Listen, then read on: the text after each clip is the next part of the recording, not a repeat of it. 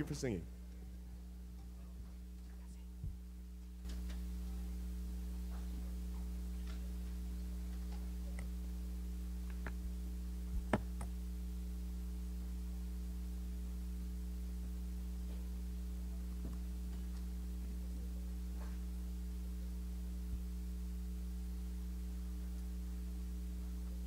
Welcome to the Divine Worship Hour for the university graduation this weekend. Just a few announcements before we actually begin our service. As was mentioned in the airplane analogy, we are running late, but not to worry. The next plane does not leave until 5 p.m., and we are guaranteed to land before then. And so there is no rush at all. And all of you, we have checked your flights, and there's not a single person here that's needed for a flight prior to 5 p.m. today. Secondly, tomorrow at graduation at 10 a.m., we would recommend that you get here early for a couple of reasons. One is there's only one car per graduate that's allowed in this more closer parking over here. And so even if you have a car for graduation, I would recommend that you at least come by 9:45. But the rest will have to be transported by van or parking that is not over at the academy. So in order for you to be here on time when it starts at 10 a.m., I would recommend you plan on being here at least at 9:30 so that you can be shuttled. Also, we don't have all of the shuttles here that we normally have, as the Academy has taken, I think, 8 of those 10 shuttles this weekend to the Bay Area. And so we only have one of a shuttle. The other one that they didn't take is not working right now. So we have limited space in the shuttles, so that's another reason to be here on time. Also, we just a brief announcement. If you're following the program, our congregational prayer has changed to Dr. and Pastor John Shin. And so he will be, or David Shin, I'm sorry. Yeah, I have a colleague, John Shin, and I sometimes interchange the names, and I think I've texted you one time when I was supposed to text him, and vice versa, since you're right next to each other, but at least in my phone. And so any other announcements that anyone knows of? Elder Tom, is there anything else I should say here among this esteemed group? Yes, so yeah, in addition, of course, the 5 p.m. flight that's being talked about, we should mention that. That is the more graduate testimonies and songs from the MA in Counseling, Psychology, and also the Business Department and Religion Department will be giving their testimonies at 5 p.m. today, so you want to be here for that, plus some great music at that time. And then there's a teacher dedication ceremony at 6 p.m. for those graduating from our education department, which will be featured. And then after that, there's no more meetings until 10 a.m. tomorrow. So thank you very much, and I'll invite the graduates up again as we begin our divine worship service with our opening song.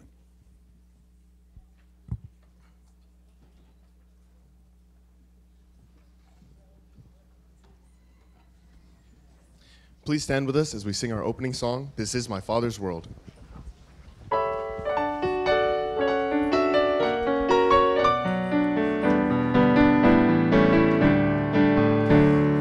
This is my Father's world, and to my listening ears, all nature sings and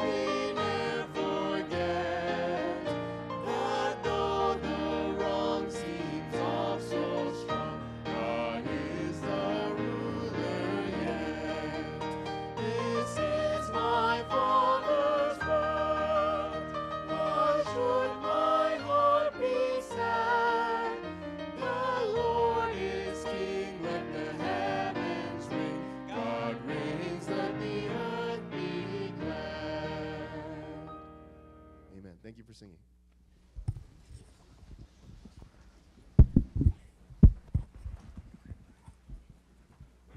Please bow your heads in prayer. Dear Father in heaven, your children are before you. Thank you for this Sabbath. We invite your Spirit to be with us now. May we leave here changed. In Jesus' name I pray. Amen. Amen.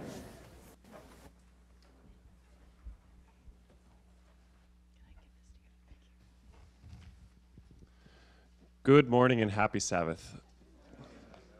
This time is a time for tithes and offerings, and I would like to start this appeal with a story.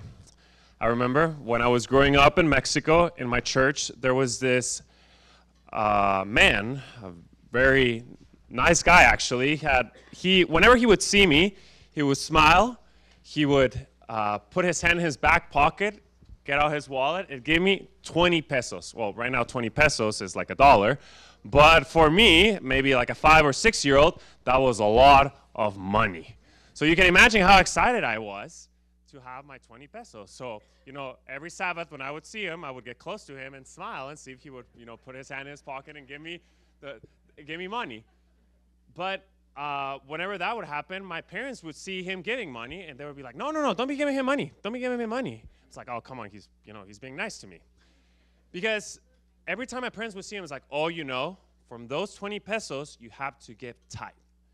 And as a 5-year-old, I was like, oh, wow, that's such a bad deal. He just gave me 20 pesos, and I'm losing 2 pesos. So now I can only spend 18.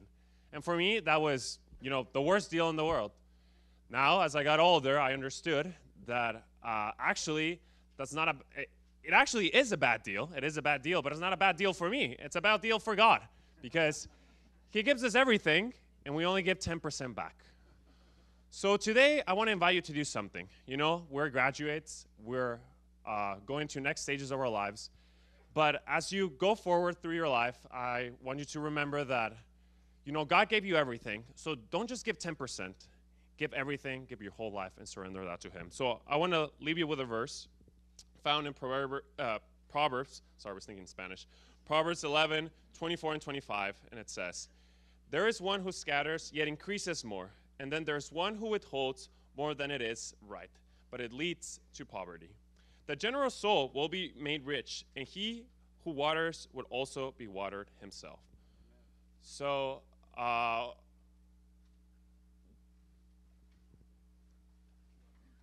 okay. We will have a QR code, or if you want to give through online, you can go to the Weimar Church website to give your offerings, but we won't have ushers coming forward. So as we get ready to listen to the offering song, I invite you to bow your heads with me for a word of prayer.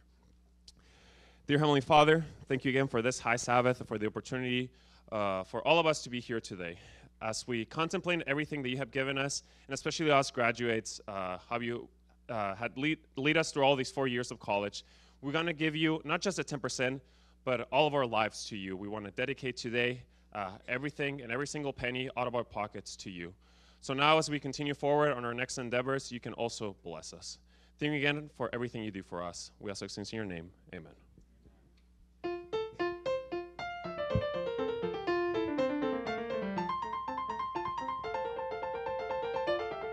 All right, boys and girls, it's now time for the children's story, so join me up front for a story.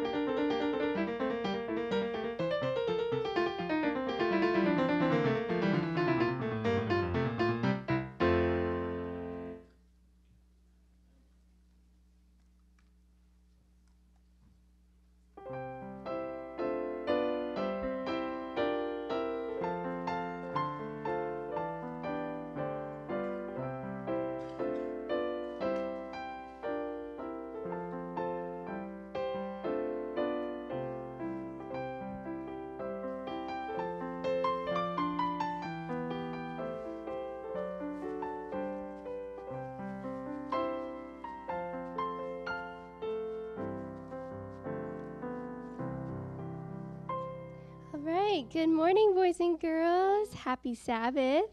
How are you this morning? Good. I have a question for you. Have any of you ever been in a hailstorm before? The big hail that falls from the sky? Yes, it's that time of year when a lot of people get hail where they live. And one time, my mom and I last summer were caught in a hailstorm, and the hail was as big as a grapefruit. It was that big. Well, today I'm going to tell you a story about my grandpa. He's actually here today.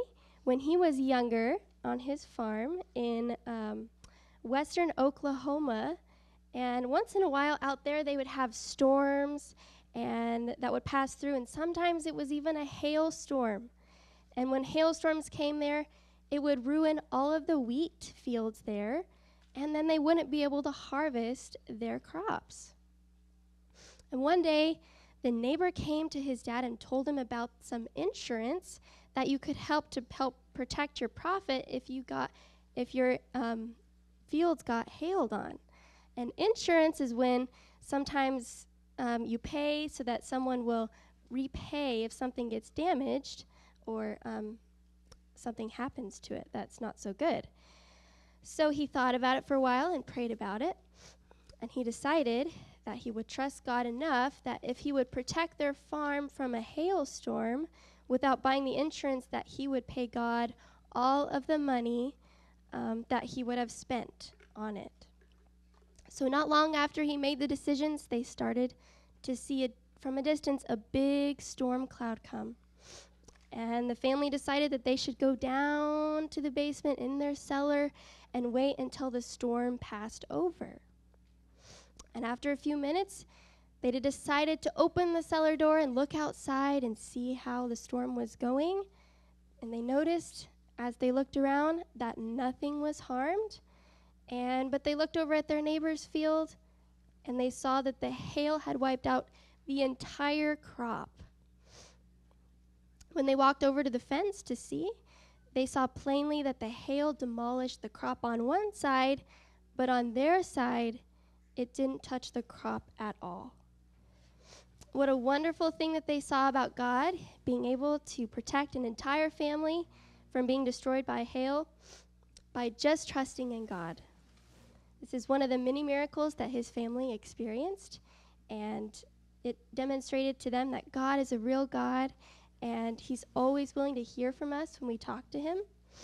And this reminds me of a Bible verse in Psalms 31, verse 19. It says, "Oh, how abundant is your goodness, which you have stored up for those who fear you, and worked for those who take refuge in you."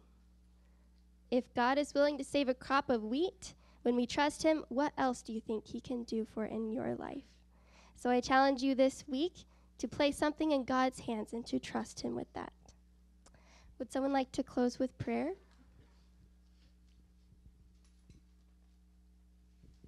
Jesus, thank you for the very nice day which we have. Thank you for the mission stories which we all hear. Thank you for the nice day. In Jesus' name, amen.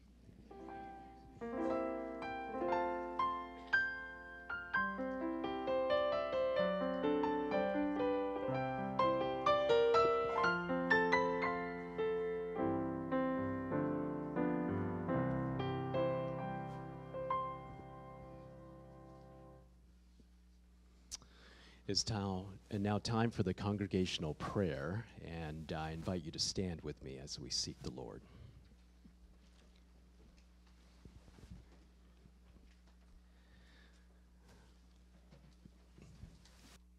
Our Father in heaven, we thank you for this Sabbath, this reminder of creation and our recreation back to the image of God. We thank you for your mercies, your faithfulness, your long-suffering with us, and we praise you, especially this morning, for Weimar University, for raising this institution for such a time as this, to take the gospel to the world in this generation by healing a hurting world. We uplift our graduates before you. We thank you for the work that you've started in their lives, and we know that you'll complete it. We pray that you would instill in each one of them a desire to serve God, to stand for the right though the heavens fall, to stand for duty and principle as the compass needle is to the North Pole, that they would rather die than lie or dishonor God.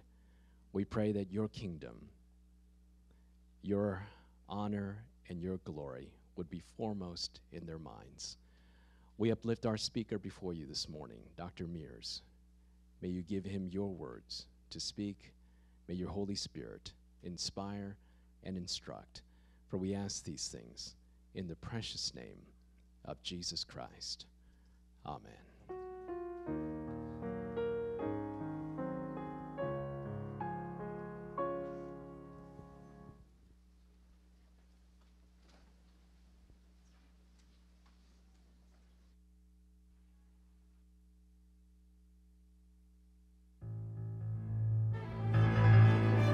Oh, praise the Lord.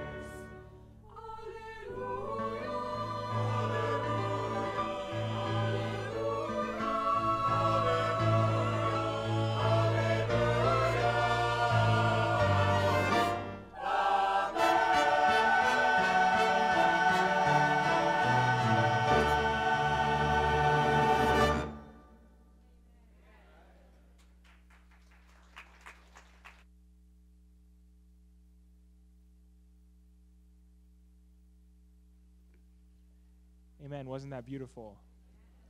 Our scripture reading this morning is found in Matthew 13. That's Matthew 13, verses 14 through 17. Matthew 13, verses 14 through 17.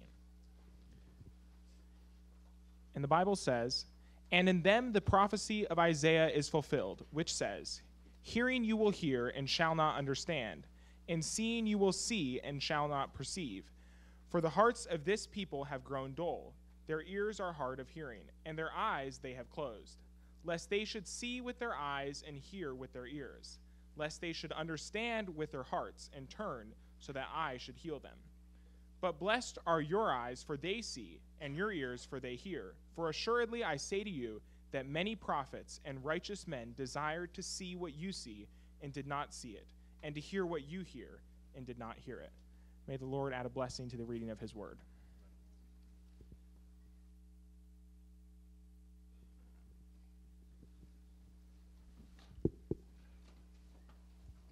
It's my privilege to introduce our speaker today, Dr. Brian Mears.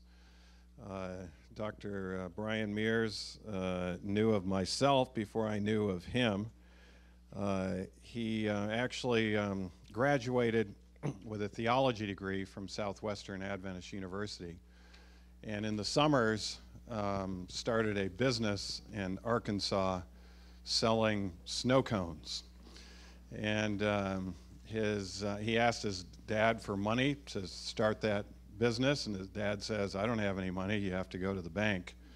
And so he wrote a business plan for this snow cone business, and he asked the bank for $5,000 to set this up and hire the first employees and all of that. And the bank president had an interview with him and brought him in a couple of days later and then handed him a check for $5,000. And that summer, I may have some of the details wrong, this is quite a story from some time ago, but that $5,000 turned into $55,000 as he set up snow cones around the state of Arkansas where there weren't very many snow cones for sale. In fact, he recognized there was a deficit when he himself was looking for this. But then he came across our book called Proof Positive. There's a chapter in that book called Sweet Tooth, Bitter Harvest. And he would make his money to go to school in the off season because snow cones aren't needed most of the time during school time. And then he would make his money to go back to school. But after reading that book, he couldn't be consistent morally, and he sold that business. He ended up not only becoming of course, with the pastoral training, he also became a nurse, first an LPN, then a registered nurse, then a master's in nurse anesthesia, then a doctorate in nurse anesthesia. He and his wife both practiced nurse anesthetists. He actually was the head of the Nurse Anesthesia Association in the state of Florida. He's testified before Congress on multiple occasions concerning healthcare matters. And then around 2017, although he and his wife could not have biological children, they adopted 7 children within 30 days from a mother who was never married and had a gambling addiction. And those 7 children became dramatic mental health cases that needed significant mental health. He took them to the mental health services, and he couldn't get in to see the good ones. And he recognized there was a lot of problems in the mental health arena in this country. And so he decided to take another doctorate. At the University of Cincinnati, he became a doctor of nurse practitioner, or advanced, I think there's another name for it you might be able to give us. Psychiatric mental health nurse practitioner is the actual name. Psychiatric mental health nurse practitioner. And he started a mental health clinic that has now expanded to multiple mental health clinics. And he now, his clinics see 100,000 patients per year. And he stopped his nurse anesthesia, and he's just in the psychiatric business. He hires psychiatrists, he has mental health providers, full mental health services, and he came across us in this last year to shadow the depression and anxiety recovery program to help learn from that and make his clinics more complementary. He does state we need a lot more biblically and conservative-based mental health providers. And so he has encouraged us even to actually start a psychiatric nurse practitioner program ourselves here at Weimar that he and his team might actually help us with. But number one about Brian Mears is his number one objective is actually to serve the Lord. He's evangelistic. He has won staff to the Lord. He also takes time off and does evangelism himself, and I think we might be hearing a little bit about that, his exciting aspect of using the threefold ministry that Christ has set aside for particularly winning souls in these last days. And so, Dr. Mears, I can think of no one more appropriate to give our commencement divine worship hour than yourself in 2024, and welcome to Weimar University.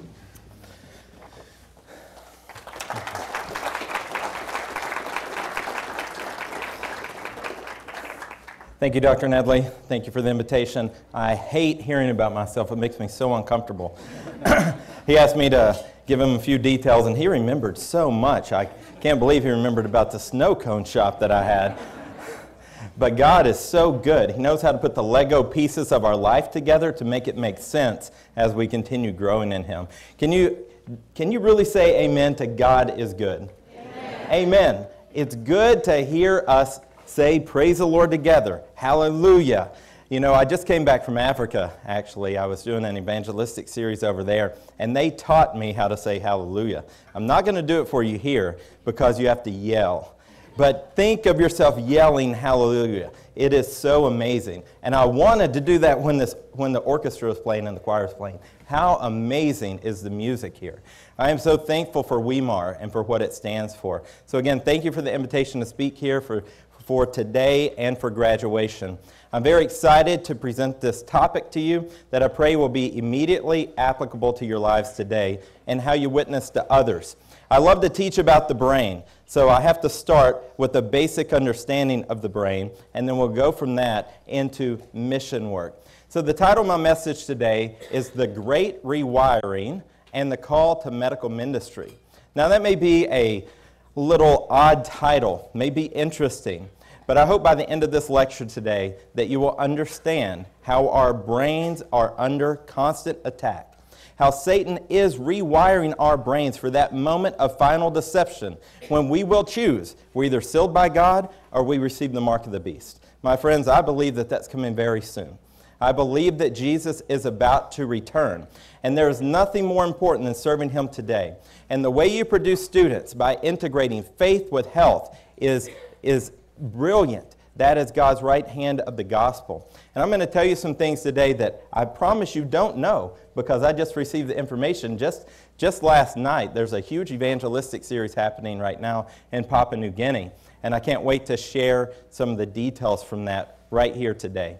So as we start today, I just want to invite us again to invite the Lord's presence. Dear Father in heaven, we are so thankful to be here to serve you. Lord, we invite your Spirit here. May your words be heard today. May this message be encouraging. May it help for us to understand the imminence of your return and our duty to serve you. In Jesus' name I pray. Amen. All right, so as we get started today, I have two questions for you. Two questions to start off. Do you believe that Jesus is returning soon? Amen. Do you believe that Jesus is returning soon? Amen. Yes. And do you believe that your actions demonstrate that you believe that Jesus is returning soon? Yeah. I praise the Lord for hearing you say yes. Many times churches are quiet when you say that. Do you believe that your actions are demonstrating that the Lord is going to return soon? So I have a number of verses up on the screen. I'm going to read them together, okay? I'm going to read them together. So God created man in his image. In the image of God, he created him. Male and female, he created them. I will praise you, for you are fearfully and wonderfully made. Marvelous are your works, and that my soul knows well. Let this mind be in you, which was also in Christ Jesus.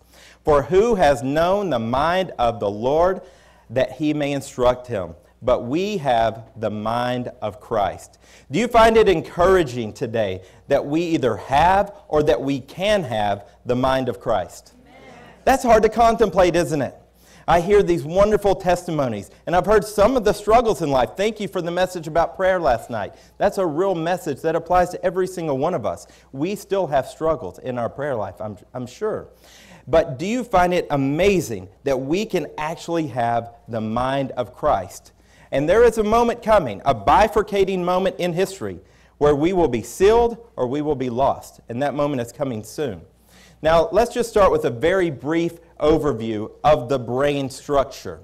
So the brain is phenomenal. It's so complex. Science cannot keep up. They can't recreate the brain.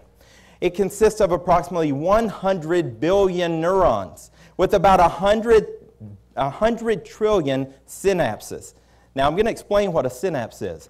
But just supporting this 100 billion neurons, there's about 5 trillion support cells that support these neurons. And did you know every single day we make about 35,000 different decisions every day? Our brains are so complex. And yet in their complexity, it's very small. The human brain weighs an average of 3 pounds. And for the average person, that's about 2% of the body weight. But in 2% of our body weight, it consumes 20% of all metabolism. This brain that God has given us is a powerhouse. It is what separates us from animals. We have this frontal cortex that helps us think. It's where we have logic and strategy. It's where we have reasoning power. It's where we experience love. It's where we experience our connections with God. And our frontal cortex is under attack. It is completely under attack. Now, my role in the job that I'm in, I consider it a mission. I like to bring objective fact into psychiatry. And it's easy to do that in today's world. We can bring objective fact into many diagnoses and help people see that the reason they feel this way is because they actually have a diseased brain. They have had an attack on their physical brain structure. And now we have to help repair that. But God has given us resources to be able to repair these. Now I want you to look on this screen. I love this picture. This is an electron scanning microscope of neurons. And what you see in this neuron, the long projections leading up to that little round ball, that's called an axon. Axons are these very long, or they're the primary nerves in our brain. And then they go through this big round thing called the cell body, and then it projects into these finger-like projections called dendrites. At the end of the dendrite, what you see this little tiny bulb, that's called a synaptic bulb. And in between that synaptic bulb, you have a little space. This little space is the synaptic cleft. Now, the reason I'm explaining all this is because our brains are under attack. And you'll see how our brain is being rewired today. But with this synaptic bulb, it's looking for a good connection or a bad connection. It doesn't matter. Whatever we're programming ourselves with, whatever information that we give ourselves, these synapses phone a friend, they find a connection, and they form a memory. All right? So as they get close to each other, neurotransmission starts to happen. And then the neurotransmitters, things like dopamine and serotonin and norepinephrine and glutamate and GABA and all kinds of things, they communicate in this itty-bitty little tiny gap. So you have to have a current of electricity running through this neuron that goes to this synaptic bulb, and it programs the release of neurotransmitters. Now, I share this because the brain is super complex. We have so many neurons in there. And right now, as I speak, you are having new synaptic connections. Right now. Our brains are not static. They're considered neuroplastic. That means they're malleable and movable. Right now, as you're listening, you're having new memories created, new information's going into your brain.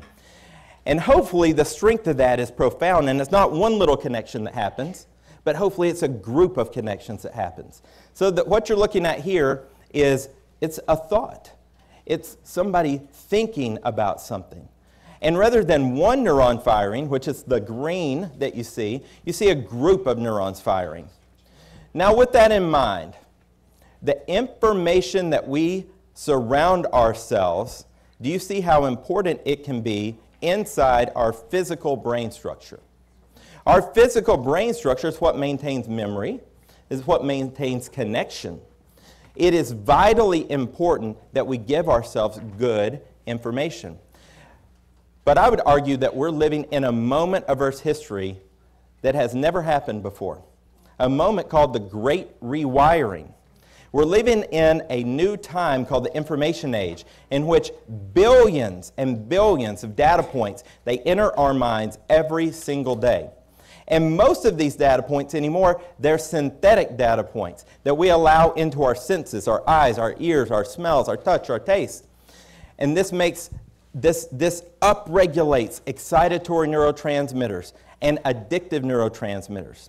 Now let me explain what synthetic data is. Synthetic data is world-made data. It is the cartoons that we feed our kids. It is the music we listen to. It is the constant scrolling through social media. That is synthetic data. Synthetic data is largely in today's world very harmful for us.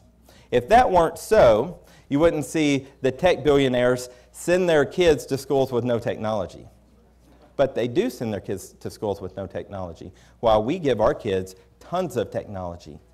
And in that technology, it is causing a brain that is addicted to the world. It is causing a brain that fires incessantly, like you see on the screen, where huge portions of the brain is so upregulated with the excitatory neurotransmitter called glutamate and with dopamine that our brains scream in pain when we don't have that stimulation. Have you ever seen kids that had an iPad and then the parents took the iPad away and the kid kicks and screams and throws a fit? They have temper tantrums? My friends, that is an addiction. That's an addiction. That's the brain saying, feed me more dopamine. Feed me more dopamine. We are living in a very unique time. A time in which we have a need for more and more dopamine, or more and more information, to just achieve the same amount of dopamine that we have every day. In essence, right now, I would argue that the average person in the world has an addict's mind. An addict's mind. You know why? Because the average person here in the United States, do you know how many hours the average teenager now, from 8 to 18, spends on screen time? Not educational screen time. How many hours a day does the average person, 8 to 18, spend on screen time? Anybody guess? 6.4 hours. Non-educational time is for raising our kids with synthetic data. It's easy. Give them an iPad, stick them off in a corner, and then our lives seemingly become easier as parents. But what we're doing is we're sending our minds on a neurotransmitter roller coaster. It's this constant, incessant, up and down, high and low of stimulation, and when we don't have the stimulation, we bottom out like an addict bottoms out. So in today's information-driven society, we find ourselves in this comprehensive rewiring of our brain. It is a physical fight that's happening in our mind right now, a physical rewiring. My friends, I was drawn to psychiatry, not only looking for help for family members, but because I understood that there is a fight in information, a physical fight for our mind. This isn't just hypothetical, but I really wanted to know, how does the mark of the beast happen? Meaning, how do we get to a moment where everybody on earth will say yes or no? How do we get to that point? Well, I believe that what we're seeing is data that shows how we're going to get to that point.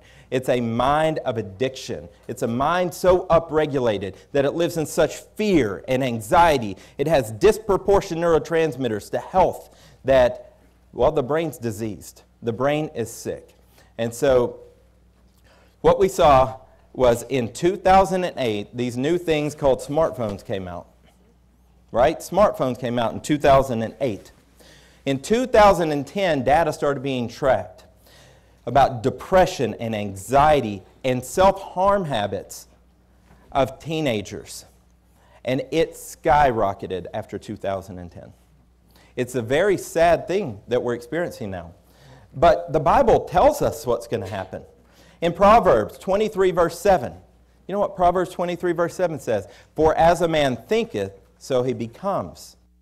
So if we're constantly thinking about satanic information, and that's really what Satan's putting in front of us, we can use information for good, can we not? But the majority are not using it for good. The majority are constantly scrolling, thinking about things that are completely unhealthy for them. So now we're just navigating through this new environment where we are addicted to screens and we have indiscriminate scroll time. Indiscriminate, meaning we don't know what's right and wrong. One of the worst things you can ever do is just get on social media or on the news or on your scroll and just search, and you don't know what you're looking for. You want to search something healthy, then go for it. Look up a specific subject, but never get on the never-ending scroll. That is, in my opinion, a very satanic thing. It is something that it's bottomless. It's a bottomless pit. It never stops. And in that, our brains are being rewired, and they are being rewired to separate us from God. Separate us from God. So as we go through this incessant scroll and we're bombarded with digital information constantly, our frontal cortex actually devolves. It's the frontal cortex that stops functioning well. The frontal cortex, the very thing that God gave us to reason with, is what's under attack. And it shrinks and it atrophies, while other areas of the brain strengthen. Areas in the limbic system that deal with fears and anxieties and emotions, they strengthen. They gain real estate in the brain. My friends, the fight for real estate in our brain is real. It is absolutely real. I'm going to fast forward for a moment, and I'm going to get to this thing called the I dilemma. Have you ever heard of the I dilemma? You probably haven't, because I just made the slide last night. But the I dilemma, I believe, is a real problem. The I dilemma is the iPhone, the iPad, the I want, the I need, the I must have, the I don't know why I act like this. It's the I dilemma. You see, we're training our children right now to use the word I before God. We're using the word I all the time. We live in a very selfish society here. We live in a very confused society here. Just last Sunday, I had to go to the iPhone store because my iPhone was damaged. So they're trying to repair it. It took about 2 hours. And so while I was there sitting on the, at the Genius Bar, there's this father that shows up. And he was as severe ADHD as I've ever seen. He was like a ping pong ball. He couldn't quit talking. He was everywhere, and I'm just sitting there like this. I'm finding this amazing. It's like a study in psychiatry. And then all of a sudden, the person helping him gets up and leaves. And then he looks at me and he goes, hey, I forgot my 2-year-old out in the car. I got to go get her. So he goes and brings this little girl in.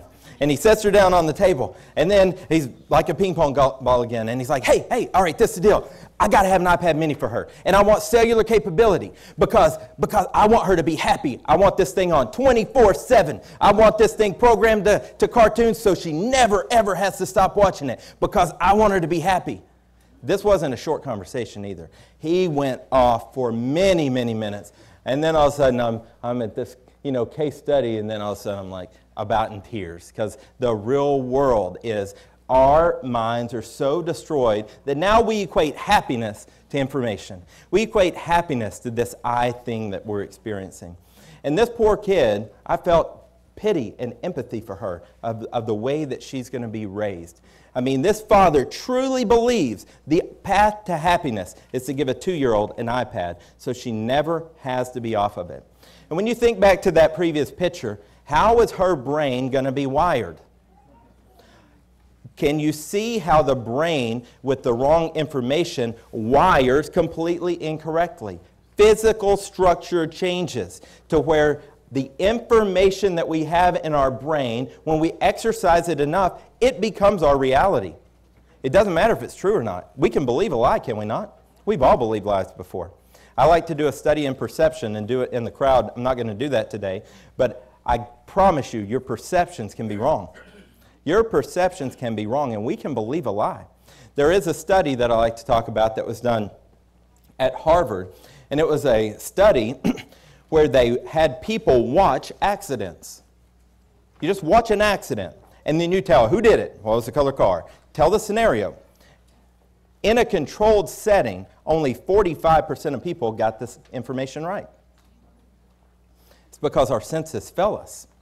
Why do our senses fail us? Well, largely, our brains are damaged with the information that we've received. 2 Thessalonians, I'm going to give you a whole barrage of scripture now to talk about what does the Bible say about this great rewiring and how do we protect our minds. Well, the mindset of the end-time world is well defined in Scripture, is it not? And do you believe that we're coming upon an extraordinarily difficult time in Earth's history? Are we not coming up on the final moments of Earth's history? Did Jesus not give us signs? Did He not tell us in the Bible what to look for, what to expect? He tells us in multiple chapters, but specifically in Matthew 24, that there will be signs of the times to pay attention to. And my friends, those signs are happening. Now, we live in a bubble sometimes in our communities. It's very easy for us to not recognize the signs are all around us, but they are here. And now when you add the evolution of information and the way it's consuming and destroying our brains, can you start to see how there is a bifurcating moment coming up in the earth's history where we're going to say yes or no to Jesus? Every person on earth. So let's run through a number of scriptures real quick. 2 Thessalonians 2 verse 9 says, "The coming of the lawless one is according to the workings of Satan, with all power, signs, and lying wonders, and with all unrighteous deceptions among those who perish." Because what? They did not receive a love of the truth. They didn't receive a love of the truth, that they may be saved. And for this reason, God sent them strong delusions, that they should believe a lie, that they all may be condemned who did not believe the truth and had pleasure in unrighteousness. This is a loaded text, is it not? But we can look all around. We can talk to our friends and family and neighbors and coworkers and say, do they love the truth? Do they love the truth? Do we see how strong delusion is coming? We see in 1 Corinthians 2:14 that the end-time people have no spiritual discernment. In Ephesians 4 verse 14 it says that the end-time people will have unstable and ever-changing minds. Do we see that now? Philippians verse 3, chapter 3, 18 through 19 says that the focus of the end-time people will be on earthly things. And in Romans 1, 18 through 32, it says, this one's really loaded. So it says in verse 18 that there's going to be a suppression of truth in unrighteousness. In verse 23, it talks about how we're going to be given up to debased thinking, things like evolution. In 26, 27, and 28, it talks about homosexuality. In verse 32, it says that we will sin and approve of sin. Do we see the society that we're living in now meet all the definitions of that? We are living in the end times. Romans 8, verses 5 through 8 says that the end time people will be carnally minded, and that mind will be at enmity against God. And in 1 Timothy 4, verse 1, that we will depart from the faith. Why? Because we do not keep the commandments. And in 2 Timothy, we see that there will be deceiving and being deceived. And we will turn from the truth. And then in Matthew 15, Jesus says, they will give me lip service, and in vain will they worship me, because they do not keep my commandments. My friends, we can look through this and say, we can see how this is all happening in our very lives. And when we pair this up with this digital information overload, the synthetic information that we're constantly propagandized to, our brains are actively being destroyed. Isaiah 6 and verse 9 and 2 Timothy 3:7 are really important to this message. But let's start with Mark 13, 14 through 15. Jesus quotes Isaiah 6 through 9, and he says, "Hearing you will hear, but you shall not understand. And seeing you will see, but you will not perceive. But blessed are your eyes, for they see, and your ears, for they hear." Isn't it amazing that God says we can be blessed with His eyes and His ears? But the vast majority of people, we talk to them, yet they don't respond. Have you had that communication with people? Have you tried to witness to people and you're like, "I'm telling you the truth. Look at it right here." I'm like, I don't see that. This verse applies to them. Our incessant scroll through digital content, it is rewiring our nervous system to where we do something called sympathetic overdrive.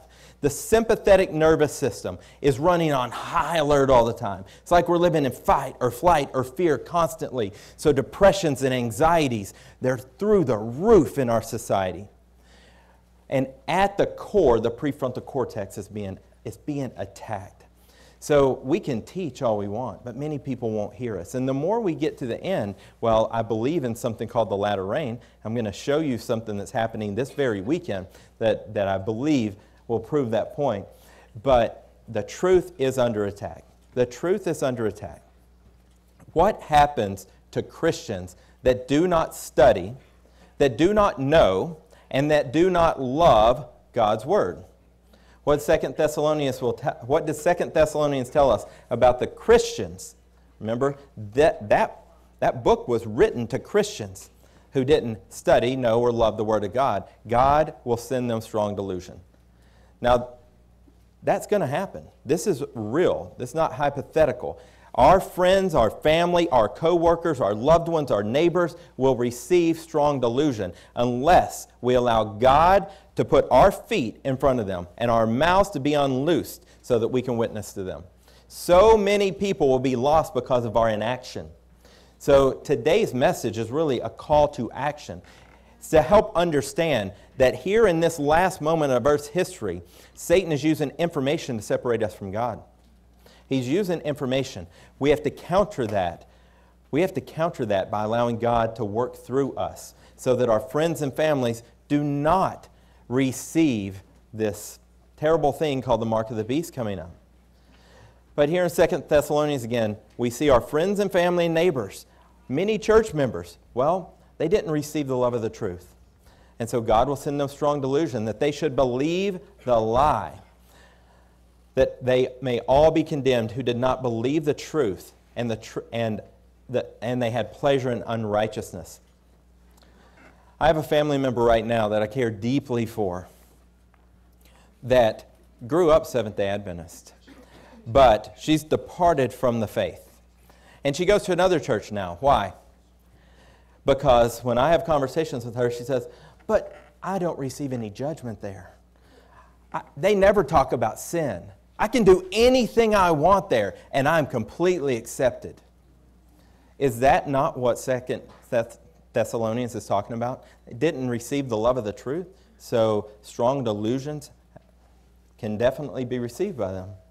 So just to review in 2 Timothy here, they're not going to endure sound doctrine, but this is something that's really important for our own lives right now, that many will have a form of godliness. They're going to look the part, they're going to act the part, but they're going to have a little bit of error. And so the Bible says from them, we're supposed to stay away from them. Have you ever met people that tries to convert you? And you're sitting there going back and forth?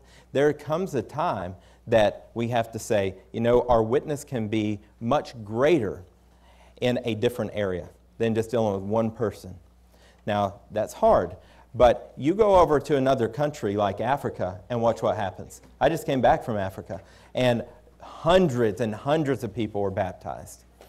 Hundreds of people. But I can sit here all day long till I'm blue in the face and argue with lots of people that I'm around, and nothing changes with them.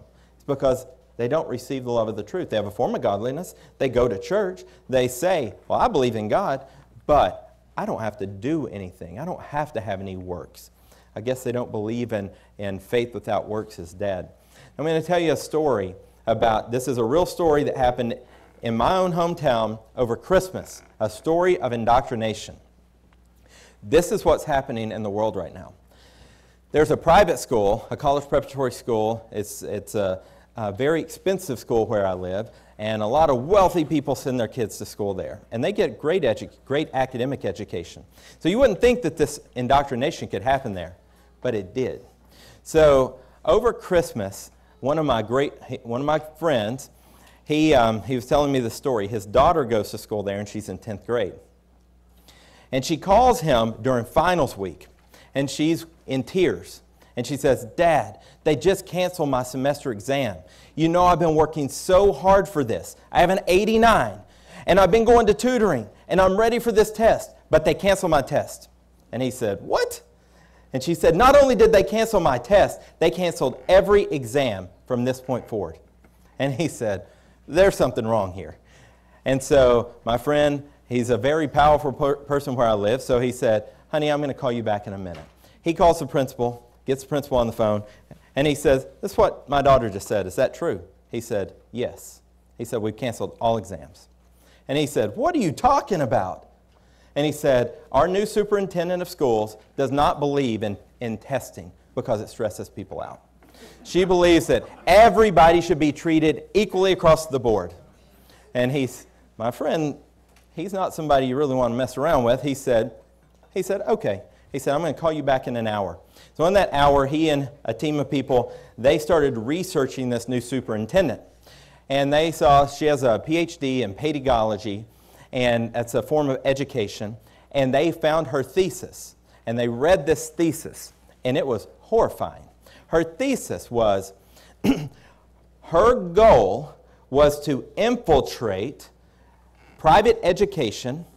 So they put people in place in every single private education facility across the country so that they can teach the kids that their parents are intrinsically racist and biased and bad and evil.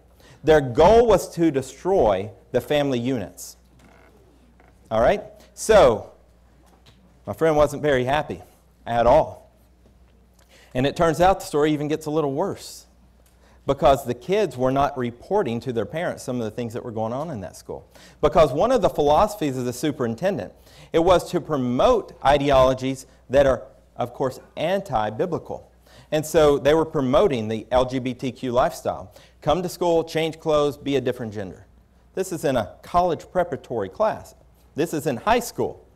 And then they started promoting another weird thing where you can identify as animals.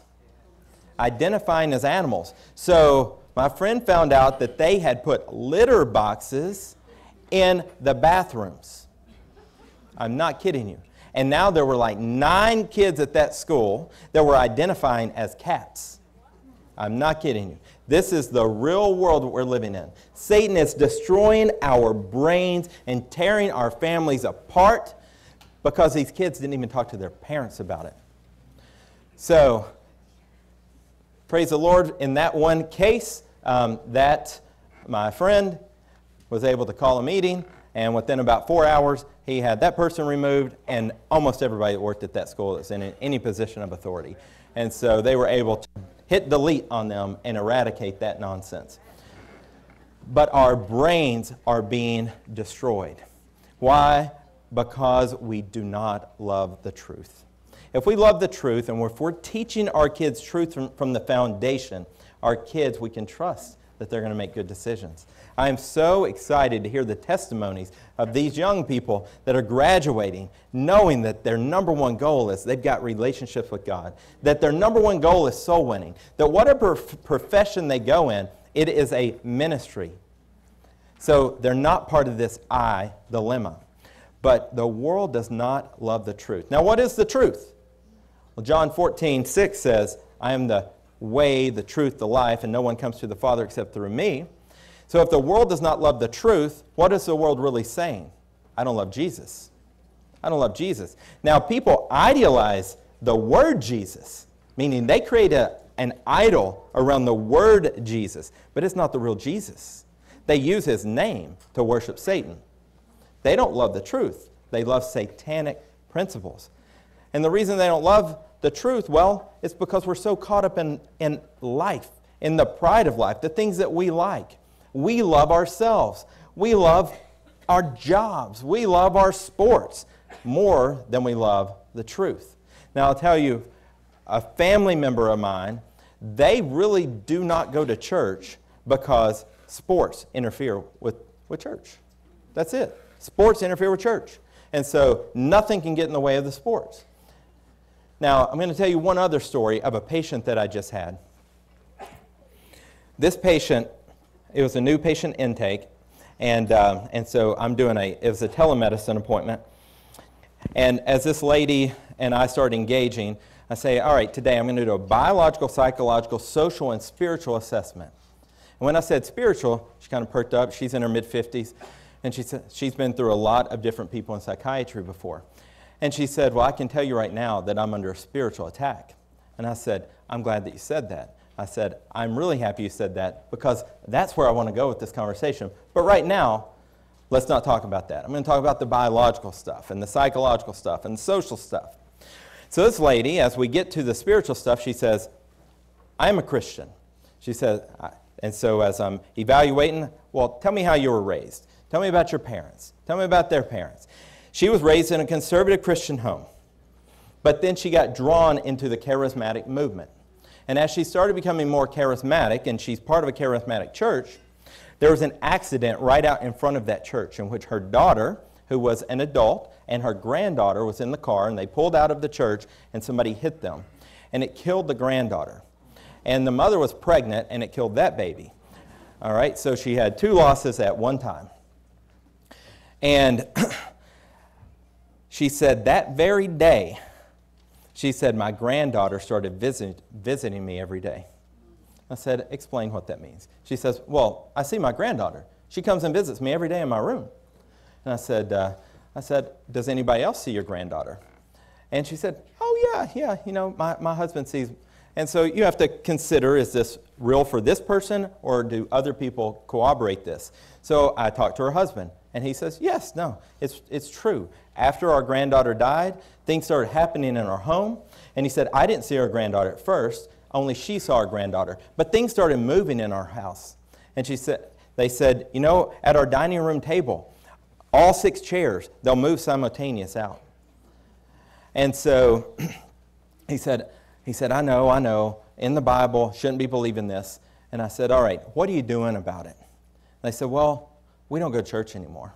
They said, we actually believe in God, but we don't believe in the Bible anymore. Because we know that the things that are happening to us are against what the Bible teaches, so the Bible has to be wrong. So I said, who else have you talked to about this? Well, we're consulting a well-known medium that's helping us communicate with our granddaughter. The point is, they knew the Bible. But because of an emotional, a traumatic experience, seducing spirits came into their home and are now tormenting them and keeping them completely separated and segregated from God's truth. They don't study His Word anymore. They once believed, but now they don't. Our world does not love truth. Do we think that those things can start manifesting more? We know that Ellen White tells us that, right? The 2 main things in the end are going to be seducing spirits and Sunday sacredness.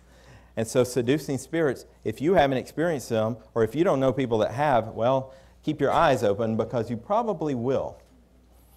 The world is simply addicted to sin. In Jeremiah 17, 9 through 10, says that the heart is deceitful above all things and desperately wicked. Who can know it? I, the Lord, search the heart. I test the mind, even to give every man according to his ways, according to the fruits of his doing. Are we living our lives full of the fruits of his doing? Do our lives represent the fruits of his doing? Are we sealed with the testimony of Jesus? We can be. Isn't it wonderful to know that the Lord does search our heart because He cares about us. He tests our mind. He puts thoughts in there like, I really do need to pray better. I need to pray more. I need to study the Word more. I need to associate with like-minded people so that we can bear better fruit. God does have a solution. God has a solution, and I find this so encouraging. And a servant of the Lord must not quarrel, but be gentle to all, able to teach, patient, in humility, correcting those who are in opposition. If God perhaps will grant them repentance, so that they may know the truth, and that they may come to their senses and escape the snare of the devil, having been taken captive by him to do his will. Is that not beautiful? He's given us a prescription on how we're to interact with people. He's saying, now I know that there are people that are in opposition to me, but if you're gentle, if you can teach, if you're patient with people, and if you're humbly correcting people who are in opposition to me, he may grant them repentance. That's why we're here right now. It is to be that vessel that he can work through, to be his eyes and his ears and his feet and his mouth right here so that people can come to know him, turn from their ways, and accept this wonderful gift of eternal life. And Peter says, therefore, gird up the loins of your mind, be sober, and rest your hope fully upon the grace that is to be brought to you at the revelation of Jesus Christ. As obedient children, not conforming yourselves to the former lust, as in your ignorance, but as he who called you is holy, you also be holy in all your conduct. Because it is written, be holy, for I am holy. We can be holy. We can be sanctified. Are our lives sanctified now? We can be. It's a promise. It's a guarantee that our brains can be mentally fit for the end. We can be mentally fit for the end. And we must be mentally fit for the end. And we must have physical training in this brain. So how do we do that? How do we do that? We study Scripture. I will instruct you and teach you in the way you should go. I will guide you with my eye. I find it so encouraging that we can have God's eyesight. Find it so encouraging. And he says, trust in the Lord with all your heart. Lean not on your own understanding. And in all your ways acknowledge him, and he shall direct your paths. When we surrender control to him, he will provide the clarity we need to navigate through life's challenges if we acknowledge him in his ways. So don't be conformed to this world, but be transformed by the renewing of your mind. Now, the renewing of your mind, how often does that happen? Is that a one-time event? It's daily, right? Are we not supposed to die to self every single day? Because the battle for our mind is every single day. It's every single second. If we don't have the habits to have our brains wired correctly, renewed correctly, well, we need to make some lifestyle adjustments. We need to make some lifestyle adjustments, and that's the truth. We need to pray and communicate with God. We need to study his word a lot. We need to memorize Scripture. And we need to assemble together. Did we not experience something over the last few years that tried to separate us from assembling together? And many people still haven't came back to church. That's what happens when we're not together. We need each other's company. If you abide in my word, you are my disciples indeed. And you shall know the truth, and the truth shall make you free. So we're called to action in these verses here. We're given prescriptions. We're given an outline on how to keep our physical body and our mental health really intact. So therefore, whatever you eat or drink, do all in the glory of God. We need to glorify God. We need to praise God. You know, when we're praising God, we can't live in fear. When we're praising God, we're not going to have the worldly anxieties among us. If this verse right here really opened my eyes a few years ago, and that was, for once you were in darkness, but now you're in light. Walk as children of light, finding what is acceptable to the Lord, and have no fellowship with the unfruitful works of darkness, but rather expose them. We are supposed to expose sin, are we not? We're supposed to call sin, sin. We're supposed to do that in gentleness and humility, but we are to guide people to God's law. God's law is what seals our mind, and we need to direct people back to God's principles. So, quick thing I'm not going to talk anymore about me, but I was really called into medical missions for multiple reasons. And I believe that I was called into medical missions to expose darkness and to provide mental, physical, and spiritual healing. We must expose sin like we write out a diagnosis. We need to identify those. I know that Pastor Don does a great job at doing that, and the way he interacts with people and questions people around the 10 Commandments. It's a beautiful thing. And so you write out the diagnosis, and then you put together an individualized treatment plan. It's a prescription that has God's principles at the core.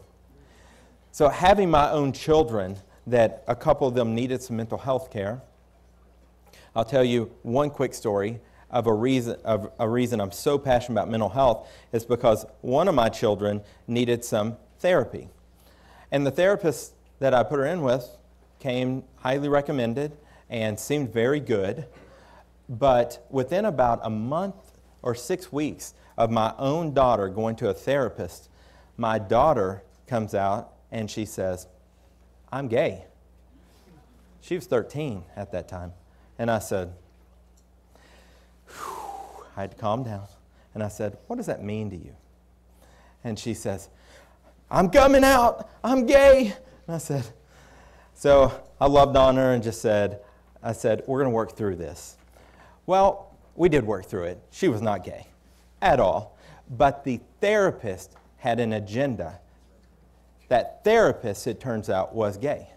And that therapist's goal was to take young teenagers and try to convert them into this new ideology. That was my own kid. And so if my own kid, and I had this basic understanding at that time, was already getting assimilated into the satanic mindset, I said, we can't do this. We have to create a company that has spirituality, has God's principles at the core, at the foundation, so that people can be safe. And for that reason, God has blessed us, and we've expanded a lot. And we'll continue expanding because the fight's real, and there's no end. So we'll continue fighting this fight. So I want to share a few things about things that are going on in the world. So I believe that I'm called to medical missions. I've always wanted to be a missionary. When I first went to Southwestern, my goal was to be a missionary. I wanted to be a pastor. I wanted to be an evangelist. I wanted to travel. But Lord led me in a different direction. I didn't know why at that time, but it makes a lot of sense now. But finally, I'm getting to do medical missionary work. So I was just in Tanzania this year for almost a month. I went to Dar es Salaam, Tanzania with Adventist World Radio, and we had a wonderful mission trip. What you're looking at here is the site I was at, and the site I was at was a soccer field. It was super hot. We were out all day. I had a medical clinic in the morning, and then every morning after I had the medical clinic, then I had service. And it was rigorous, and it was challenging, and it was very tiring. But what I saw over there was beautiful. People are hungry for the Word of God. People are hungry for the truth. You know, over there, people have Scripture memorized. They have the hymnals memorized. They don't have phones. They don't have money, so they don't have things laying around, so they have to put it in their minds. So I was very, very happy to see people that knew Scripture and that wanted to know Scripture more. So I started asking. As soon as I got to, the first day I was there, I went to a church, not to my physical location, and there were no Bibles. There was a few Bibles that were kind of torn up. And I said, "Where are the Bibles?" And he said, "We don't have Bibles." He said, "Very few people actually have Bibles here." So I was super privileged to be able to purchase and hand out 400 Bibles to the people that came to the meeting. And some of the people that came to the meeting are the people standing back here. You see a little hut back there. Across the soccer field, all the way at the end, there were these Bora Bora drivers, or they're called Boda Boda drivers, border to border, and they drove little motorcycles that were taxi cabs, and I didn't know any of them were actually listening. We had huge speakers up. And the message that I spoke over there, it was a prophecy series. And I was in between a very large Catholic church and an Anglican church. So they positioned me real well. And here I am talking about the mark of the beast and all this stuff. Well, these gentlemen, they're listening. They came every day and they listened. And so I would interact with them. And when they received their Bibles, they were so excited, so thankful. We had tremendous amount of baptisms there. This gentleman you see with the pink microphone, he's not Seventh-day Adventist. He's the mayor of that community. And he came up and he said, I love Seventh-day Adventists. He said, you're so different. You're peculiar. You love the community. You love each other. You're not addicted to all this bad stuff. He goes, all I see are people that are alcoholics and drug addicts. And he said, and you're not. I love you guys. And he welcomed us back anytime that we could come. When I was there was an accident that happened. And I want to tell you, I have little faith. I still have little faith. I need a better prayer life. So one thing that I'd always ask the Lord to do before I would go up on stage is, Lord, may your image be seen, not mine. Lord, may your words be spoken, not mine. The very first day I was there, I made an appeal. And as I made this appeal, lots of people came forward. And the first person forward to the center of the stage was a Muslim gentleman. And this Muslim gentleman, he is looking at me with arms outstretched, and he is so intent. And it made me kind of uncomfortable, actually, because he was close to me, and he's just staring at me, and he's crying. And I finish up the appeal, we had prayer, and then behind we had a prayer tent.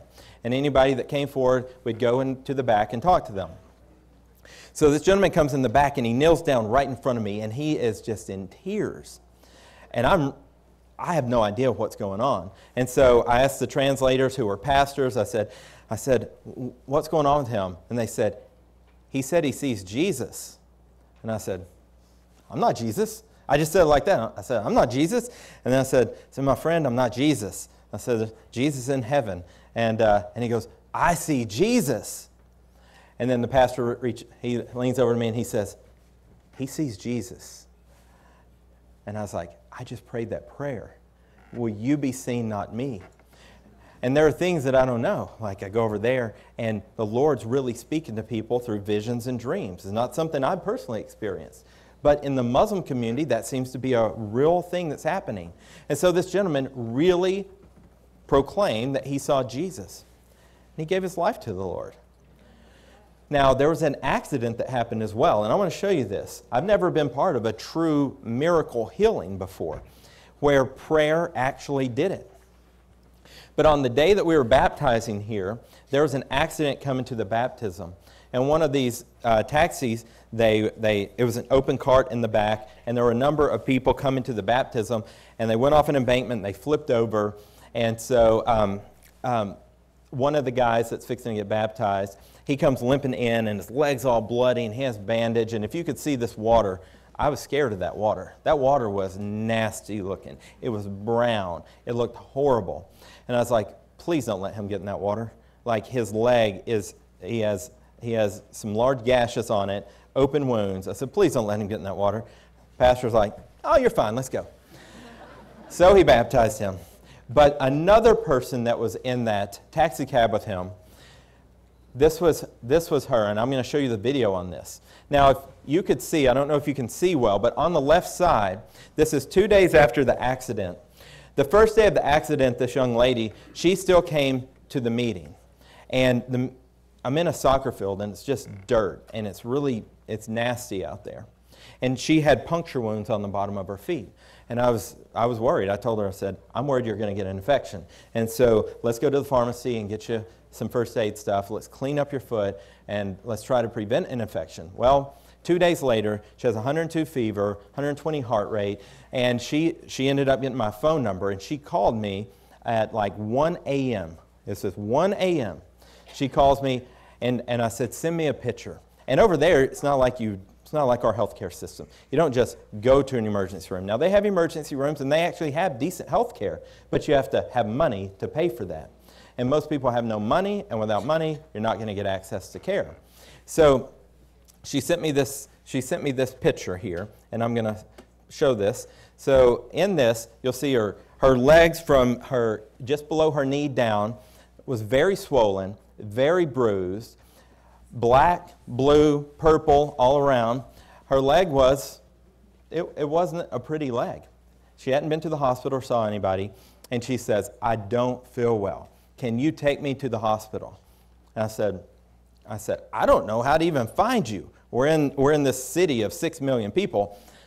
And I said, but I'll call the pastors, and I'll see if the pastors can go pick you up tomorrow, and we'll get you to a hospital tomorrow morning.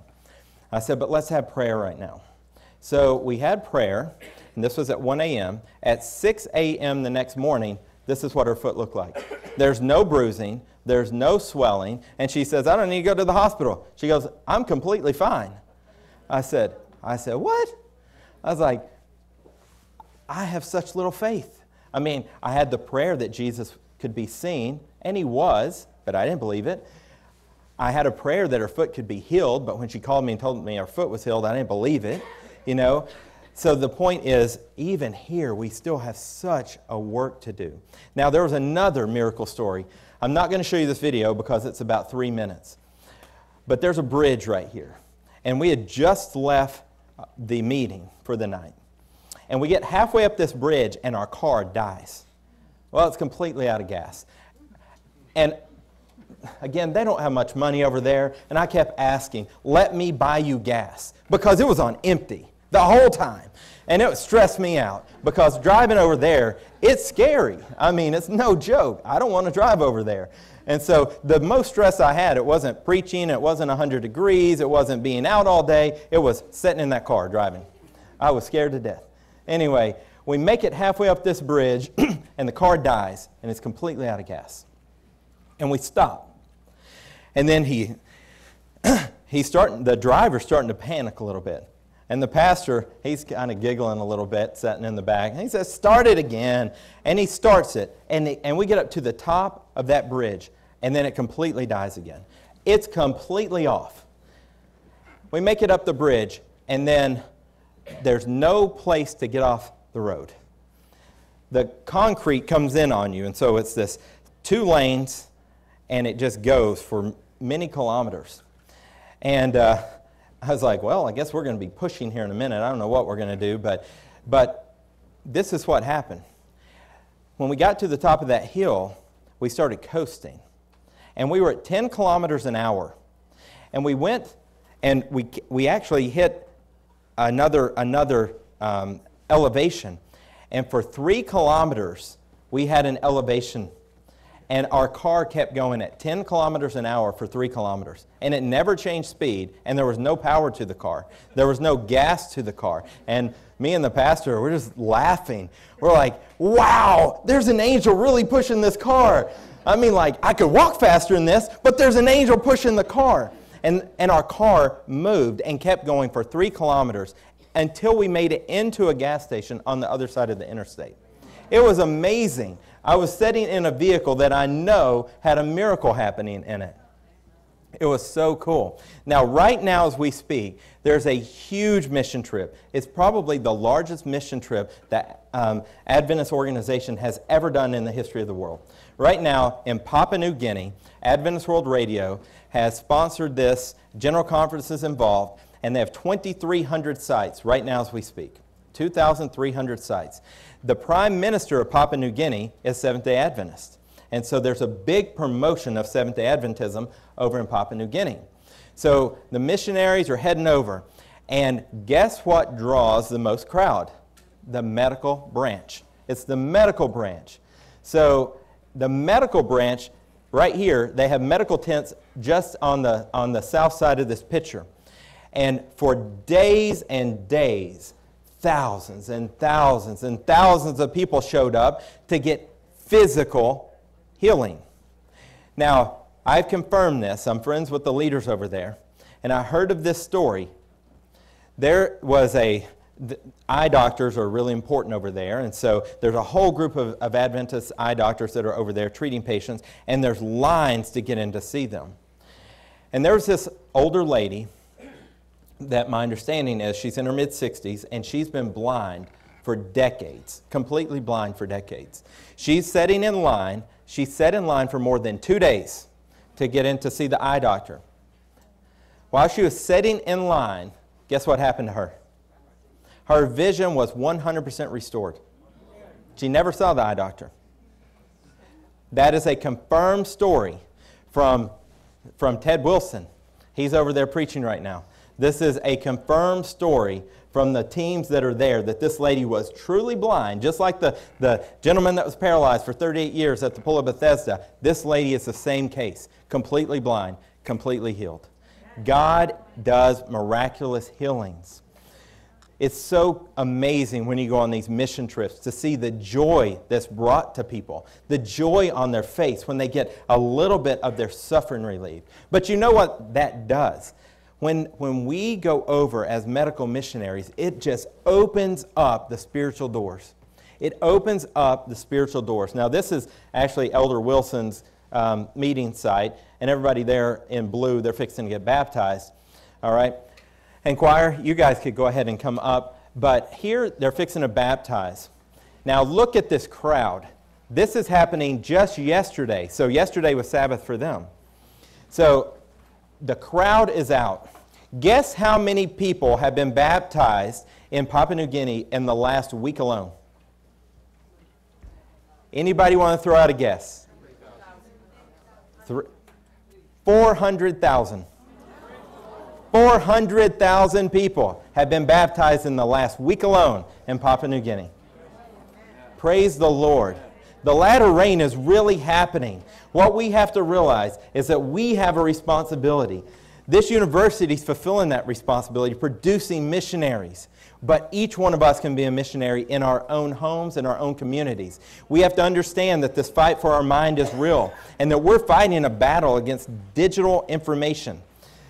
But when we go out, people do want healing. We need to pray that we can be a conduit for healing.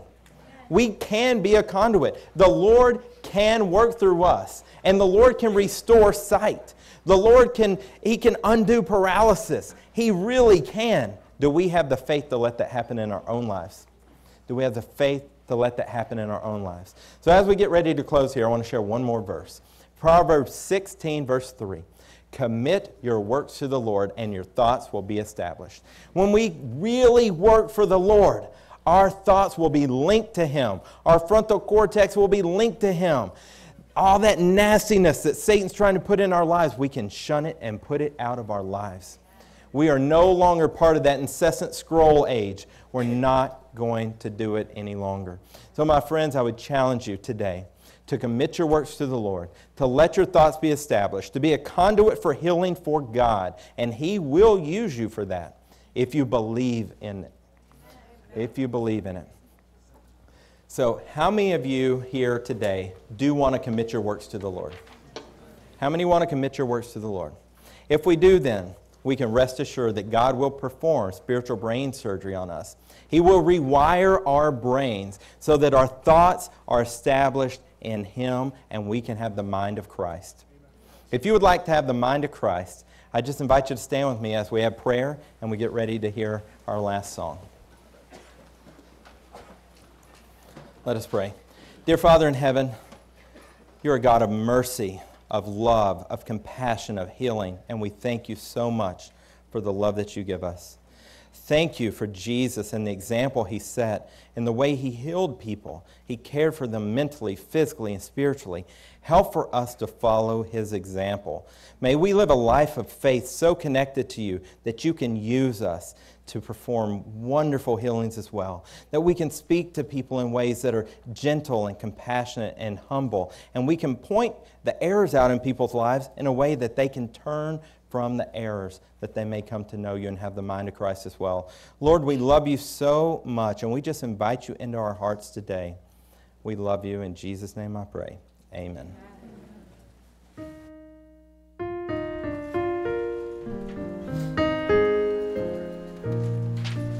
May the Lord show His mercy upon you.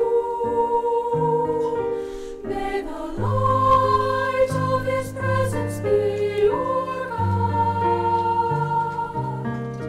May He guard you and uphold you.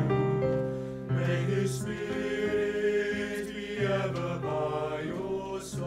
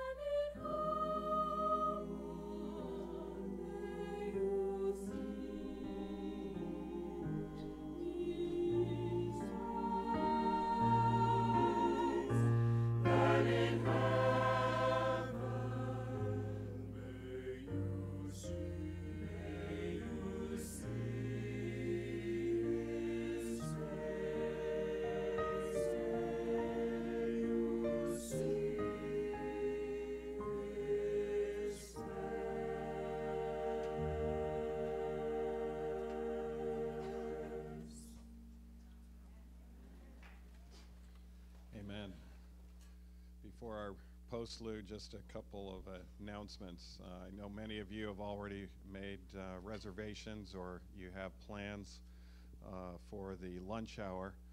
For those who didn't have plans or don't have a place to eat, Keith will be able to help you with a potluck that's going to be at the new gazebo. So only for those that don't have plans and don't have food. We want you to have plenty of food before the next flight at 5 p.m. Also, for those of you that have not had or have not seen, I also there was someone wanting to give the Weimar magazine to someone else. If you there are some boxes of the Weimar magazine around somewhere. Emily, I'm not sure exactly where they are, but maybe you could point us to where those are at, and if you have someone in mind to receive that, that's a gift from Weimar for you. And then the final announcement is the bulletin was inaccurate at the education meeting today at 6 p.m. It says Haskell Hall. That will not be at Haskell Hall. That will be here. So the 5 p.m. meeting at here, and also the teacher dedication at 6 p.m. And let's thank you for that wonderful message. Also, thank you, musicians, for touching our heart. And let's also have that prayerful and reverent attitude as we go into our postlude to conclude the service. Oh, it's right up here at the front. Thank you, Emily. So if you need a Weimar magazine, feel free to get it here at the front.